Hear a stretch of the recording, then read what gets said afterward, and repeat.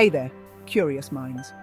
Today, we're diving into a fascinating topic: how the democracy of the United States stands out from other democracies around the world. Grab your notebooks because this is going to be an enlightening ride. First off, let's talk about the basics. Democracy means rule by the people, right? But not all democracies are created equal. The USA uses a system called a representative democracy. That means you vote for people who then make decisions on your behalf. Pretty cool, huh? Now let's jet set to other parts of the world. Take Switzerland, for example. They practice direct democracy. Here, citizens have a direct say on laws and policies, almost like voting for every single decision. Imagine having to vote on whether your school should have pizza Fridays every week. In contrast, the UK has a parliamentary democracy.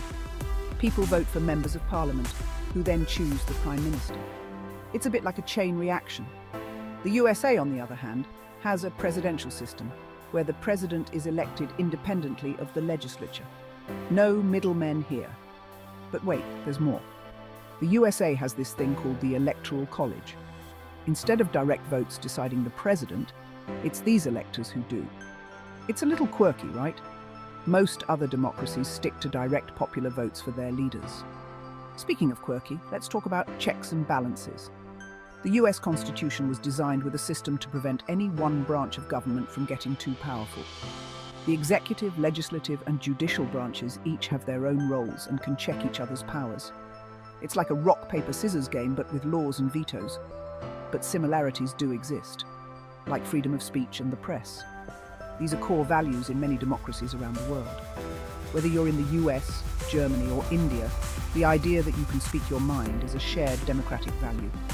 Also, elections. In most democracies, citizens vote at regular intervals to choose their leaders. It's one of the ways people get to have their say in how the country is run.